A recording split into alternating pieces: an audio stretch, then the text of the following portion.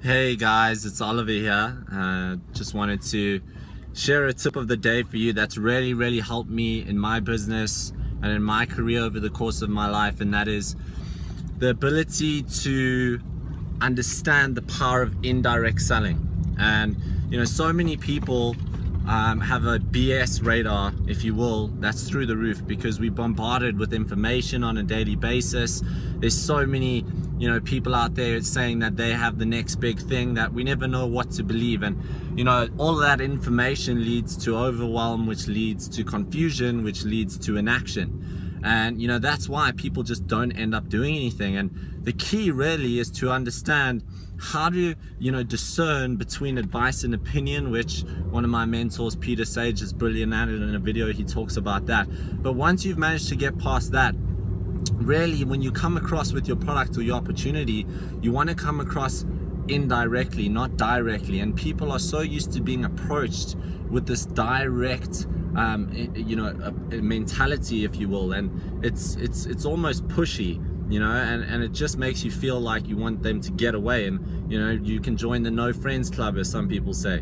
Well, the key with the indirect approach and what makes it so refreshing is you coming in through the back door, and really what you're doing is you're just asking somebody for their opinion.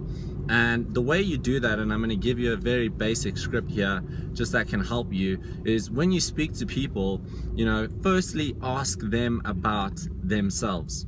People love to talk about themselves, and people are interested in what they want, not what you want. So if you're talking to somebody, speak in terms of their interests. So if you know what that person's why is, it makes it even easier. If you know what they value, if you know what they want, then that conversation becomes even easier. And the only way to figure out what people want is by asking questions. So think about that. Ask questions 80% of the time. You should only be speaking 20% of the time, right? So when I speak to somebody, I'm going to ask them, how are you doing? How's business going? Those are two very, brief questions. Let them speak and listen.